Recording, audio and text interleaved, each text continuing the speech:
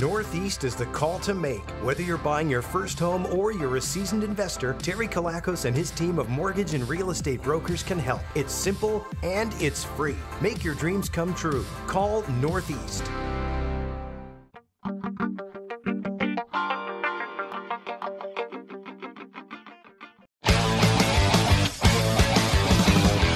Good afternoon, everyone. You're listening to The Real Estate Show. I'm your host, Terry Kilakos, chartered real estate and mortgage broker, super duper extraordinaire, and president of Northeast Real Estate and Mortgage Agency, as well as CBC Alliance. And today we're talking about the commercial real estate market. Joining me, we have my beautiful co-host, Merav Marciano, chartered real estate and mortgage broker and vice president of Northeast and CBC Alliance. Hey, What's I'm going not on? super duper extraordinary. No, I'm super duper today. Wow. Today's my super duper day. It is my birthday coming up, so that's not very cool. We'll see. When it's your birthday, I'll be super duper. you'll be super duper. Feel free to reach us at the office at 514-680-4674, or you could visit us online at www.nordest.ca.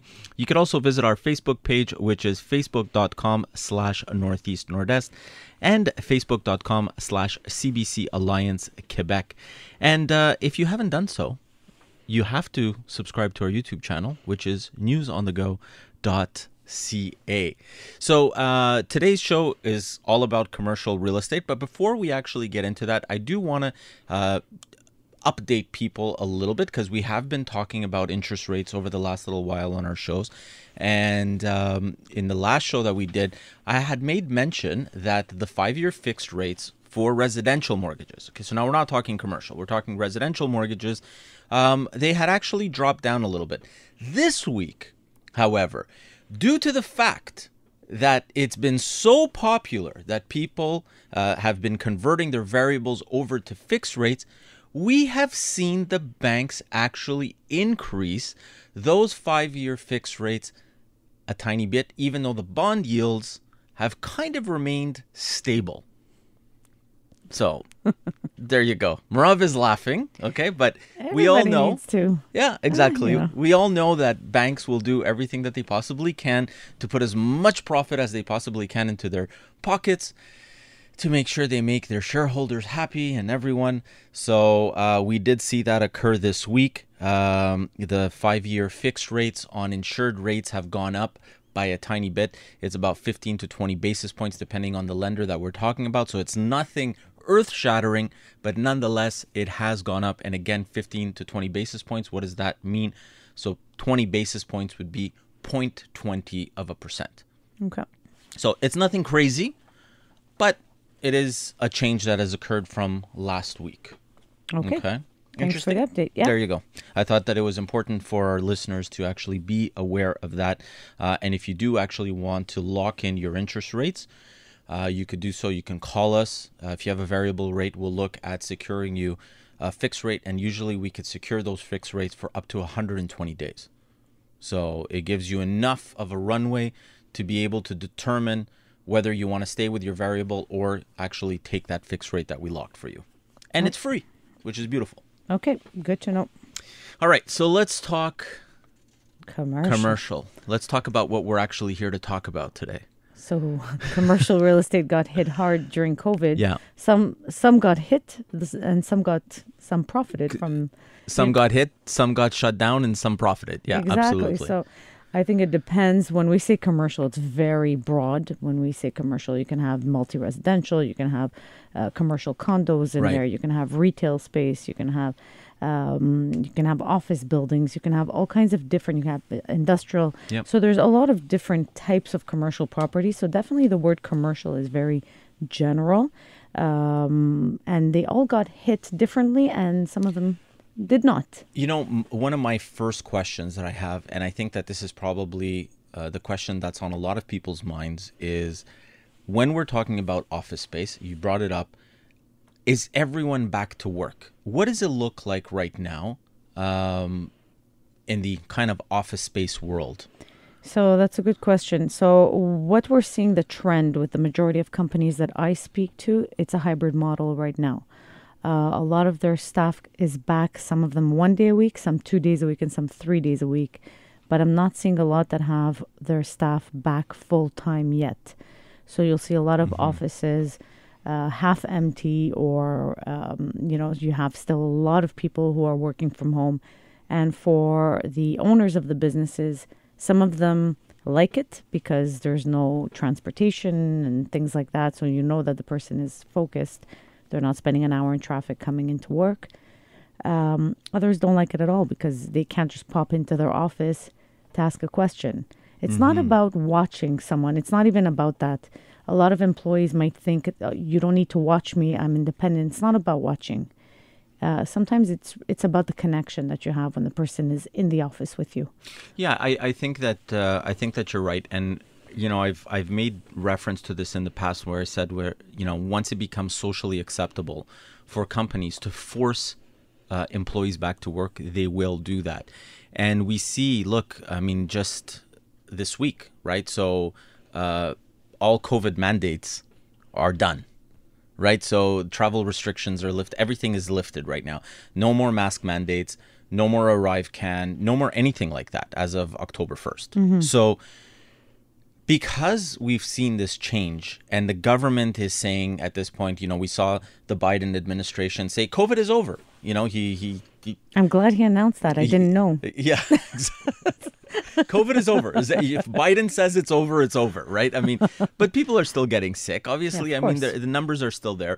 But I think that the governments need to get things back to normal. And so they've basically said, COVID is over. There's no more mandates. There's no more this. There's no more that. I think that at this point, I would say that by 2023, I think that it'll become socially acceptable for an employer to push people back to work. You're shaking your head, disagreeing? My head. No. So the trend that I'm seeing is a lot of employers didn't realize that some of their employees are very productive at home. Yes, there are some that are not. They're doing laundry half the day, but the majority are very productive at home. There's less chit-chat. We both know at the office there's a lot of chit-chat and waste of time. There's like mixed feelings. Some employers I had to execute my presidential role this week at the office. Merav and Olympia and Betty were chit-chatting at reception, and I came in and I said, I'm executing my presidential role. Go back to work. There's way too much work to do to sit around chit-chatting. But it does waste a lot of time. The statistic was that the average employee is about 50% productive in a day at the office. That's pre-COVID. So maybe, at home, you do have a better productivity. So you've got the mixed feelings there, but you do lose that social interaction that is much needed in a work environment. And I think it's important, right? I mean, the social interaction is important. I'm zoomed out. I'm going to be honest with you. I can't do any more Zooms. I can't do anything like that. You want to see people in 3D, not 2D anymore. Yeah, I love being with people. I love interacting with people. Our office is open. People come. Anyways. I get it. Zoomed out. I like that. Now, when it comes to investors also, I wanted to ask you a question. You were mentioning mortgage rates. Yeah. Where do we see mortgage rates going with respect to variables? Because a lot of investors are on variable rates. And what I hear a lot of banks tell me for my investors is keep them on a variable. It'll go back down, and and basically, like, at least if they want to convert or break it, it's a small penalty. Yeah, I would tend to echo that. It's dangerous to stay on a variable. It's dangerous to go fixed. Okay, so there's pros and cons to both, and I think the individual themselves are the ones that are going to be able to determine whether or not they should go one way or another. So their risk tolerance at the end of the day. From my personal opinion, if you're on a variable and you have a very good variable, so a good discount, keep it. Why not? Okay, even if in the short term you're going to have some pain where it's going to go up, by next year it'll go back down. And if it goes back down, well, then you're laughing again. If you end up converting and switching over to a fixed, look, we saw right now, the banks, what are they doing? They're anticipating that there's going to be another increase with the Bank of Canada next month, right? Yep. So because they're anticipating that there's going to be another increase, and they know at this point, this is the threshold. This is the threshold where you end up having the variable rates surpassing the possible fixed rates, right? So they want to profit from that. They know that they're going to have a slew of people coming in to convert those mortgages. So because you're going to have a bunch of people coming in to convert those mortgages, let's profit. Let's get as much money as we can from it. And then when those rates slip back down, come February, March, April, whenever it happens next year, these people, when they're going to want to break those mortgages, they're going to have to pay much larger penalties to get out of them. Yeah, I agree. So what we're seeing now, the trend is basically to have a variable rate with fixed payments in order to manage your cash flow well as an investor, because that's really important. You don't want your mortgage payments fluctuating like crazy. Yeah. So we are seeing that. And in anticipation for the end of this month's announcement, I think it's October 26th or 28th, if I remember correctly. Yeah. We'll find out what's going to happen with the variable rates. Yeah. The good news is inflation has been coming down, and it's been coming down steadily. So I don't think it's going to be as hard hit of an increase compared to other ones, but let's see. I think that only time will tell. When we come back, we're going to be looking at how multi-residential investors are being affected by the current market. But first, we're off to the CJAD Traffic Center. You're listening to The Real Estate Show, and today we're talking about the commercial real estate market and where we're headed. Feel free to visit us online at www.nordest.ca, or you can reach us at the office by the telephone at 514-680-4674. Don't laugh at me. By the telephone. Do not laugh at me. Or you can use the Google to find us as well. Or the Facebook. Okay, let's talk about... See, this is my life, people. Okay, this is what I have to. I love it. I know she loves me, but this is what I have to deal with. Okay. So we talk multi-residential. Let's talk multi-residential. Let's talk serious here. Okay, multi-residential buyers right now are having a hard time cash flowing. We mentioned this a little bit earlier. When you're looking at the price of the high purchase prices versus the rents that are coming in, and also when you're looking at interest rates and the payments and everything. I mean. What can people do? Nowadays, investors who want to buy commercial, like multi-residential real estate, are having a hard time. It is hard. The prices, I don't want to say don't make sense, but they don't make sense. But they don't make sense based off of the rents. I mean, we have rent control in Quebec, obviously, and I think that that's a big thing, right? I think the buildings, if you look at them as an outsider and say, if it was collecting the right amount of rents, this building would be worth the price they're asking. But then would they go on the market? Would they be sold? Exactly. They wouldn't be sold. If it was cash flowing, who would sell something that's providing them a passive income? So unless people that want to kill their golden goose. No, but it is possible. There's certain things that happen in families. Sometimes you have to sell. I have a story. Okay. I have a story. Okay. And this is something... it's not a direct story, okay, but it's a kind of it's a story that I've heard. Okay, so there was a gentleman recently who one of our brokers had met with, and this guy ended up inheriting 80 doors. Okay, free and clear, no mortgages on them. 80 doors. You don't have to be a rocket scientist to extrapolate what the numbers would be, even if you went conservative. And you did an average across the board of $1,000 a door. That's a very nice passive income. That's a very nice passive income. Yeah. Do you know what this person did? They turned around and sold the 80 doors because they believed that they would get a better return by taking that money and investing it in the markets. Look, and the markets you're are down a real now. estate investor, so you're sort of partial. You like the real estate investment. You talk to a crypto guy or a stocks guy. Or you know the story of the golden goose? I know the story of the golden goose, but everybody's goose is different, Terry. Your goose is real estate. Other people's goose might be something else. All right. Okay. I like my goose. I like gray goose. Please go on. So it is difficult as somebody who wants to, a lot of people want to get into the investment market in multi-residential. It is very difficult. So sometimes you have to get creative, whether it's adding more sources of revenues, renting out parking spots. We talked about this in previous shows. Putting laundry machines in the basement that you rent out, adding an apartment that was a basement that wasn't being used, as long as there's windows and all the necessary legalities. Tenants leaving, doing full renovations of places and then renting them out. So there's different ways of increasing your rents, but like you say, you have to go into it seeing the win. If you know that within 6 months or a year or whatever it is, you're going to go from cash flow negative to positive, then yes, go for it. Otherwise, it becomes a little bit difficult to buy real estate in this market. So the interesting thing, and this is one of the things that I love about real estate, and I want our listeners to hear me well right now. So we're used to, so imagine, if you will, okay, going into your bank or going in to see your financial advisor or whoever you're going to go to, and you say to him, I want to buy mutual funds, or I want to buy stocks, or whatever you want to buy. Okay, so you say, I want to buy mutual funds. And you say, by the way, I only want mutual funds of companies that are operating in the downtown core of Montreal.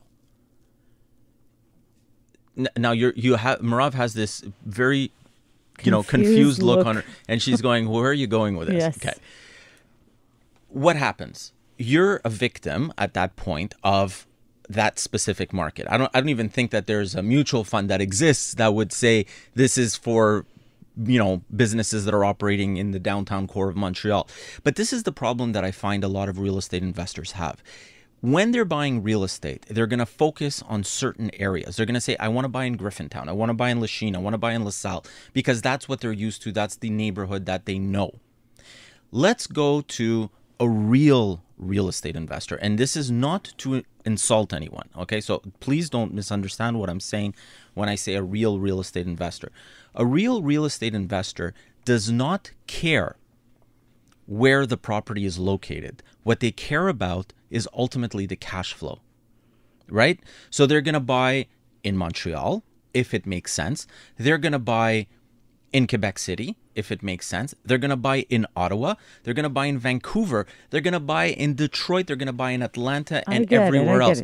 The beautiful thing about real estate is that just like a mutual fund where you can go out and buy something that is invested in different countries or different parts of the world, but is a certain class, so a certain sector of the economy is in that mutual fund, the same thing could be done with your real estate.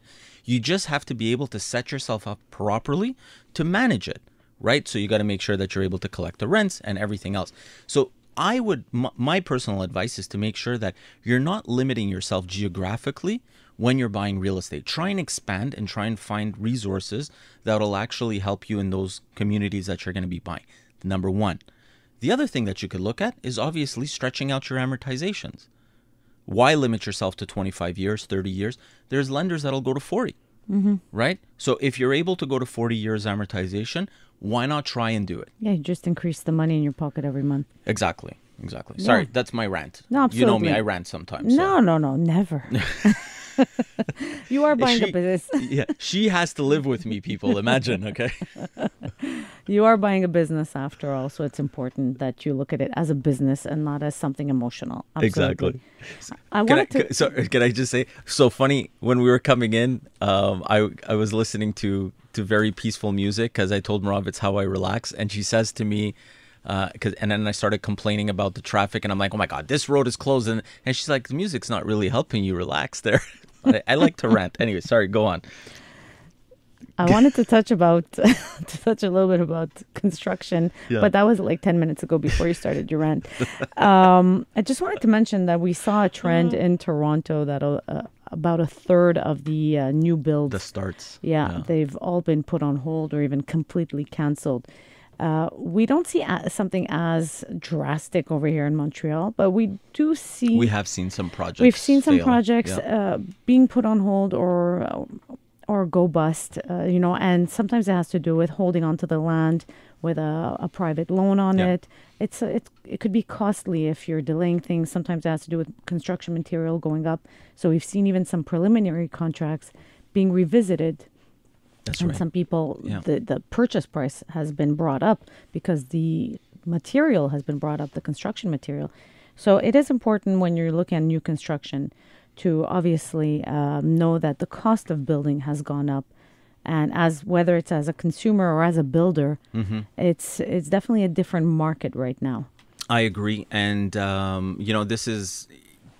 I think that it's important that, and then we're kind of diving back into maybe if you want residential individuals, but if you are buying a new construction or you are doing something like that, you just got to make sure that your down payments and everything that you've put in are protected and that it's properly set up, because otherwise you could find yourself in a situation where your money is gone, right? I mean, it happens, and it's important to know that it's in a market like this where people were counting on interest rates to remain low and to pay a certain amount for the construction material and stuff like that. If it's not, absolutely. Builders are definitely feeling the pinch between the real estate interest rates, the mortgage interest rates, and cost of material. And we have to understand when the price goes up or when a project gets canceled, there's a reason behind it. You're listening to The Real Estate Show. Guys, don't forget to subscribe to our YouTube channel, which is newsonthego.ca. You could also visit us online at www.nordest.ca. When we come back, we're going to be talking to a commercial real estate broker who will give us his take on the commercial market. But first, we're off to a CTV News update. You're listening to The Real Estate Show, and today we're talking about the commercial real estate market. Joining us on the line, we have one of our very own and our super duper amazing. You see, I added the super duper and amazing commercial real estate brokers from Coldwell Banker Commercial. Louis Goodman Hoppenheim. Try saying that name 3 times. Welcome to the show, Louis. How are you, my friend? Terry, thank you, and as well. Thank you for having me. It's exciting to be here. Exciting to see how I can help people. Yeah, I'm happy to have you. It's been a long time coming. So we love you. And Louis, I have to say, is probably one of our. We have a lot of very talented brokers at Coldwell, but Louis is one of our top talented brokers. So well, you did call him super duper. He is super duper. He's my super duper guy. Louis, before we get started, I think that it's important for our listeners to know a little bit about you. How long have you been doing this? How long have you been in the commercial world? Well, since I graduated from university in 1982, and I've personally completed over 900 transactions in office, industrial, and retail leasing. I also personally own commercial properties. That's fantastic. That's excellent. And now that COVID is quote unquote over, what are you seeing right now with respect to vacancies in the commercial market, with respect to different sectors, of course? The 3 sectors being office, industrial, and retail. I'll start with office. Offices is about 17%, and suburbs are a few percentage points lower because employees are preferring to work closer to home. And I found that the higher and lower class buildings are actually doing a little bit better because either companies want to sort of treat their employees to that Ritz-Carlton experience, if you will. And then there's companies that are just looking for office space to save money. As far as industrial, they fluctuate at the incredibly low numbers of between 1% and 1.5%. And as many new buildings are going up on speculation, and with the high interest rates, it could easily go to 2%. And finally, the most fun aspect of commercial real estate is retail because, we all love to walk around and shop. That's at about 12%. I was actually surprised by that number when I saw that. I thought it would be higher. For retail, I thought that stores would be hit harder in COVID, but I think, what do you think happened, Louis? It's the surge that everybody is now ready to go out back into the world and be with people and shop. I think, online will continue to do well, but people enjoy the experience of going out with their family, with their friends, and having an outing, shopping and dining. So I think that's helping. So you've seen a lot of new businesses open, or it's more? Well, that's what I was going to actually say, because I think that, here's a speculation on my part.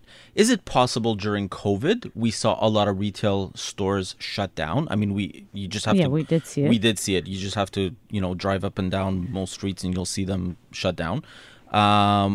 And now that they've reopened and there's new businesses coming in, the rents are higher for these new businesses? Have we seen that? Landlords are, when a tenant rents space, it's not just the net rent that they have to be interested in. It's the total rent. Sure. And unfortunately, municipal taxes continue to increase, and they also include the tenant's business tax.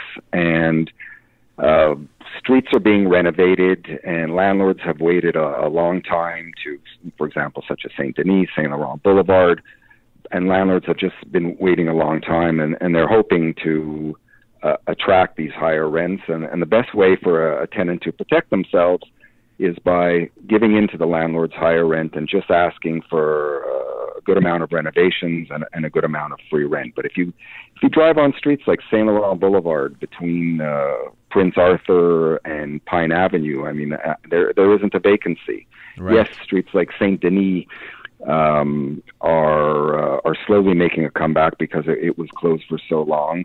But two of the properties I have are in Plaza St. Hubert, that 4-block section with the city just renovated with the covered sidewalks.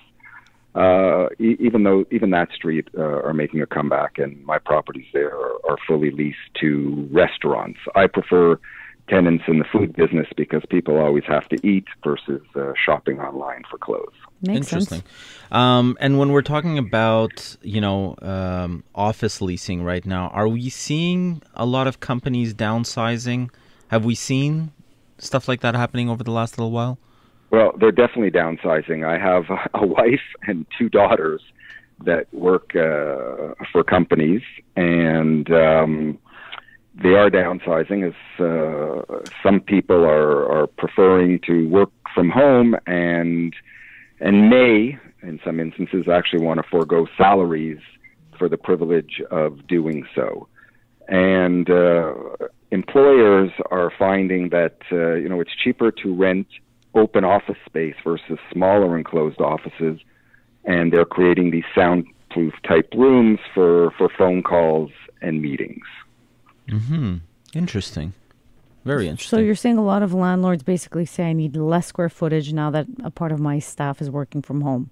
That's the common trend? Correct. And now that COVID is over, people are more than willing, well, hopefully over. I think it'll always be with us. But as people are better protected and vaccinated, people don't mind sharing offices. So if one works on Monday, Wednesday, Friday, the other one can come in Tuesdays and Thursdays, let's say. Okay. Well, which we've seen in a few businesses that we know of very closely, where you'll have, a rotation. So one office is shared by 2 or 3 people, and obviously reducing the amount of footprint that they have. Interesting. Yeah, and now with respect to industrial, we're seeing vacancies at an all-time low. We're seeing price per square foot at an all-time high.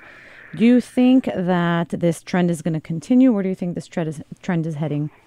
Well, for new construction, they're definitely going to continue to climb, and that's because we still don't have a handle on costs such as construction, labor, and where interest rates are going, which is obviously your guy's specialty. And depending on the height, the lower the height, the cheaper the rent, because it's all about cubic square footage. They can range anywhere from $14 net to $21 net. Now, earlier in the conversation, I said tenants shouldn't just concern themselves with the net rent. It's really the gross rent, which includes the net rent and the expenses, such as municipal tax, school tax, insurance, snow removal, etc. So, you know what? I just want to bounce back on something, because I think whenever I see an opportunity to educate our listeners, I think that it's important. Whenever we're talking about office space or we're talking about residential space or anything like that, it's always per square foot, right? So we always look at per square foot. This is per year. Per year, correct. Exactly. But interestingly enough, when we're talking industrial, we're talking based on cubic foot. Do you want to explain a little bit about that? Well, no, industrial, it's a fair question, but industrial is still quoting on a per square foot basis. For sure. You take the square footage of 10,000 feet times 20 feet clear, you have 200,000 cubic feet. But right. I haven't seen anybody yet charging by the cubic foot. Of course. But why is cubic feet so important? I know the answer, but I want our people to know the answer. Right, because it's all about stacking, shelving, and Exactly. stacking pallets. How many pallet foot positions are there, or how many pallets can I cram into this box?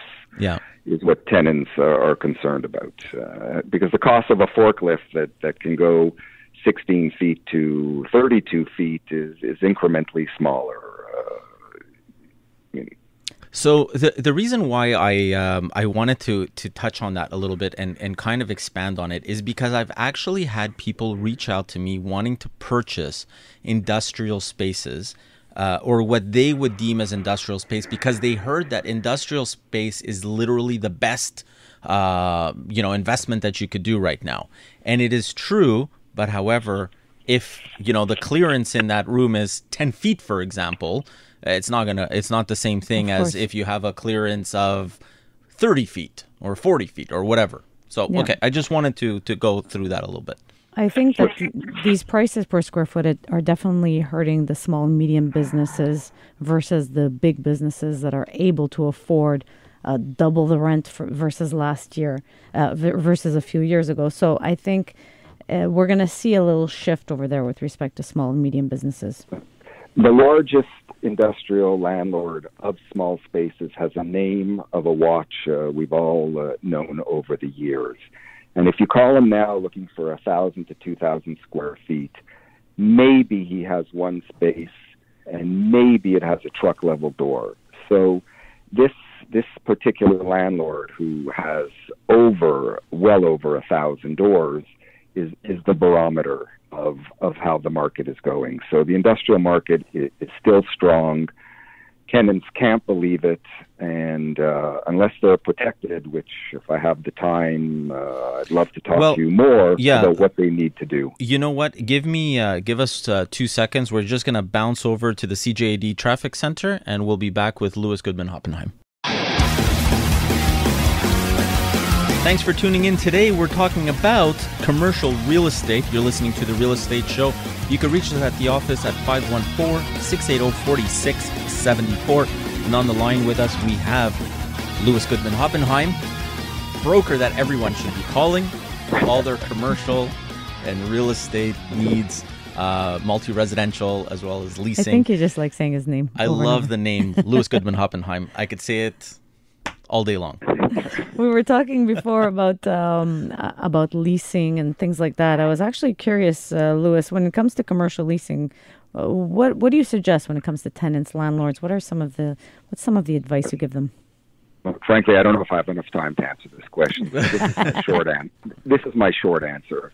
Landlords are always out to maximize their income, whether it's in office, industrial, retail leasing, before and after a lease is signed. Okay.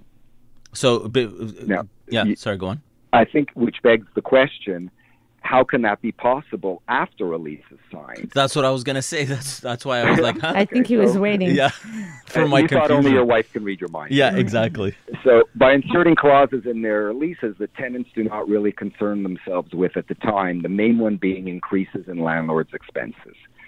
Based on my unique experience as a commercial broker, by having worked as a leasing VP at Rose Dev, a really sharp landlord, and done over 900 transactions, I learned how a tenant can protect themselves. And a few examples are, a tenant should never be responsible for repairs unless they cause the damage. It's like leasing a car with a warranty. Right? Now, obviously, if their truck backs up into the building, they have to fix that. Yeah, but that would be their insurance anyways. That would be covering that.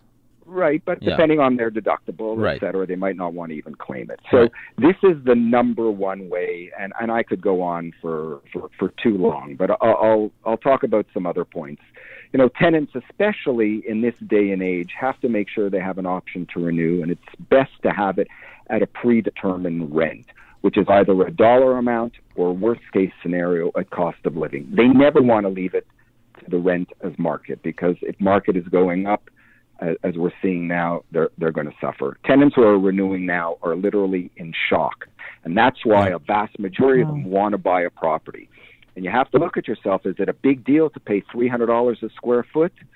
Well, you know, it's better to pay $300 a square foot than it is to pay $20 a square foot net rent. So these are conversations that they need to have with their accountant, and I'm happy to guide them on. Other things a tenant should be looking for is if they're going to move into a property and spend all this money, they should want to have a right to buy the building, ideally at a fixed price, if not at least a right of first refusal, which means if somebody else comes along to buy the building, the landlord has to show the tenant the offer, and the tenant has a right to match it in a certain period of time. Okay. And would you say it's important, I already know the answer, but would you say it's important to be represented by a real estate broker as a tenant rather than going straight to the listing broker? There's a listing, a party's responsible to represent who it has an agreement with. Now, if you ask one of the largest industrial landlords in the city of Montreal, he will tell you that clients get better deals when they're represented by brokers. So I'm here, based on my education. I love, I treat people like I like to be treated. I hold hands from A to Z, and it's such an important decision for someone in a commercial business to rent space or to buy a building, and I want to be there for them. It's a very personal thing. I'm the type of guy that likes to meet people at their office. You get to learn much more about them. You get to see their needs, and I get to explain to them how I can best protect them. Now, to be frank, I don't always win my points because landlords are tough. But it's important that I explain to the tenants the rules of the game and how to best play their cards. And they appreciate that, and that's how I get a lot of referrals, for which I'm grateful. And it's true. I mean, I think that there hasn't been a single client that, whether it's Coldwell or Northeast or anyone that has referred to Lewis, the amount of positive feedback that we get is very impressive. So, and that's why you're on the show with us today. So. Thank you for that. And as much as you appreciate saying my name, not everybody's going to remember it. Yes, I'm trying to be a good man, but I'm an easy number away in Montreal. It's 514-234-5678. There you go. It's an easy number to remember and call with pleasure. Probably one of the easiest numbers in the industry. 234-5678. Lewis, thank you. Thank you so much. Time, Lewis. Have a great day. Pleasure. You too. Bye-bye. Bye. So, when I do want to add this and the importance of having a good broker representing you. So I'm going to go into one of my stories. So bear with me here, Merav. 5-6 years ago, the unfortunate thing is that this particular person was even a friend of ours. They had leased an industrial space to put their business. It was a manufacturing business. And when they put it in, the landlord was very desperate to get someone in that place. And they ended up paying, I don't remember how much the amount was, but it was about $2 to $3 a square foot. Okay, or maybe a little bit more, but it was very low. It was under $5 a square foot that they were paying. Fast forward, this person gets hit with COVID. His industry slows down. He's got problem after problem. Always pays the rent on time. Always does everything that needs to be done. Well, guess what? The landlord, the 5-year lease came up for renewal right now in last month. And the new rent, because it wasn't stipulated how much it was going to go up by, because they said it's going to be the market rent, went up to $12 or $13 a square foot. Yep. Almost 3 times, if not more than 3 times what he was paying. Yes, that's what I was saying. For small and medium businesses, this hurts a lot. Maybe a large corporation could afford the $12, $15, $20 a square foot, but for a small, medium company, definitely it hurts. It's going to hurt their pocket, and it could bring them out of business. Absolutely. And unfortunately, this person had to actually shut down the business because of the increase in rent. So it's very sad, but this is the reality of what a lot of industrial, tenants are facing right now. Yeah. So now tomorrow is a big day. Yeah. Voting day. Please go out and vote. Make sure that you get your voting hat on. Vote properly. Vote. Vote with your heart and your mind and your soul, and Vote with your brain. All the information in hand. Yeah, exactly. And if people want to get a hold of us, you can always reach us at the office. You can call us at 514-680-4674. You could also visit us online at www.nordest.ca. As well, if you haven't done so already, please take a moment. You can go into the Google machine, into the search bar, and just type newsonthego.ca. That'll take you directly to our YouTube channel where all our shows live and breathe, and you can watch them live. You can see all the silliness that happens in the studio during the commercial breaks, and there's silliness that occurs, but that's okay. This is who we are. We're also on Spotify. Yeah, you can listen to our podcast on Spotify, as well as on iTunes. I think we're basically on every platform. You can't escape us. Exactly.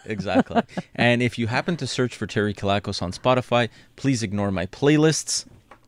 You know now me. That you said that, they're all going to search for them. Exactly, absolutely. Guys, please, again, go out and vote tomorrow. It's very important if you haven't already done the pre-voting. Till next week, everyone, have a blessed week. Love you all.